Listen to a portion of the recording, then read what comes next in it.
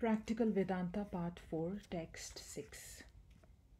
This network of karma we have woven around ourselves, and in our ignorance we feel as if we are bound and weep and wail for help. But help does not come from without, it comes from within ourselves. Try to all the gods in the universe. I cried for years, and in the end I found that I was helped, but help came from within. And I had to undo what I had done by mistake. That is the only way. I had to cut the net which I had thrown round myself, and the power to do this is within.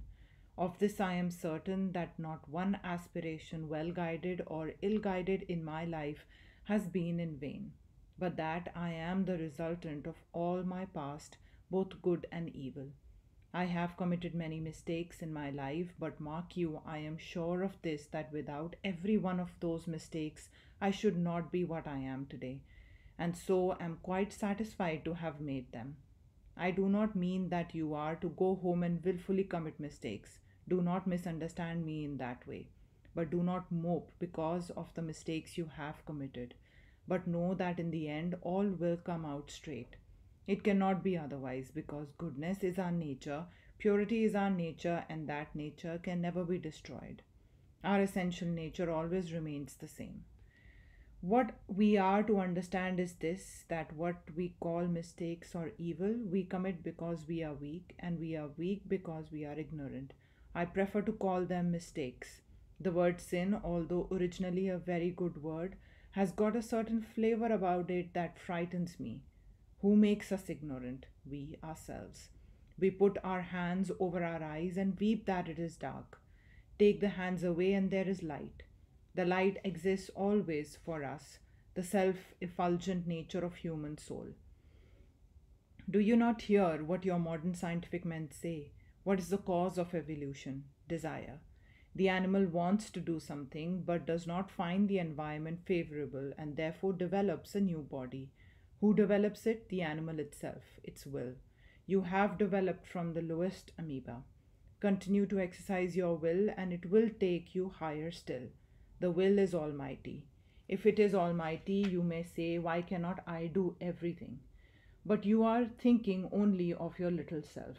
Look back on yourself from the state of the amoeba to the human being who made all that, your own will. Can you deny that it is almighty?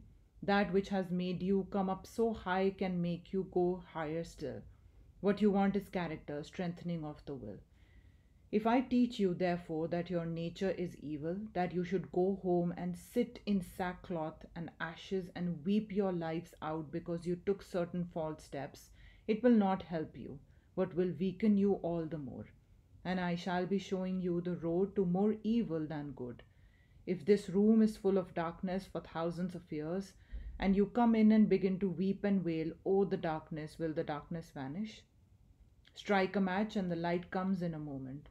What good will it do you think all your lives? Oh, I have done evil, I have made many mistakes.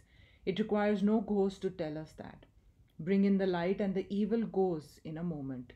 Build up your character and manifest your real nature, the effulgent, the resplendent, and ever pure, and call it up in everyone that you see. I wish that every one of us had come to such a taste that even in the vilest of human beings we could see the real self within, and instead of condemning them, say, rise thou effulgent one, rise thou who art always pure, rise thou birthless and deathless, rise almighty and manifest thy true nature. These little manifestations do not befit thee. This is the highest prayer that the Advaita teaches. This is the one prayer to remember our true nature, the God who is always with us, thinking of it always as infinite, almighty, ever good, ever beneficent, selfless, bereft of all limitations. And because that nature is selfless, it is strong and fearless, for only to selfishness comes fear. He who has nothing to desire for himself, whom does he fear, and what can frighten him? What fear has death for him? What fear has evil for him? So if we are Advaitist, we must think from this moment that our old self is dead and gone. The old Mr., Mrs., and Miss so and so are gone. They were mere superstitions, and what remains is the ever pure, the ever strong, the ever almighty, and all knowing that alone remains for us, and then all fear vanishes from us. Who can injure us? The omnipresent? All weakness has vanished from us, and our only work is to arouse this knowledge in our fellow beings. We see that they too are the same pure self, only they do not know it. We must teach them, we must help them to rouse up their infinite nature. This is what I feel to be absolutely necessary all over the world. These doctrines are old, older than many mountains possibly. All truth is eternal. Truth is nobody's property. No race, no individual can lay any exclusive claim to it. Truth is the nature of all souls. Who can lay any special claim to it? But it has to be made practical, to be made simple, for the highest truths are always simple, so that it may penetrate every pore of human society and become the property of the highest intellects and the commonest minds, of the man, woman, and child at the same time.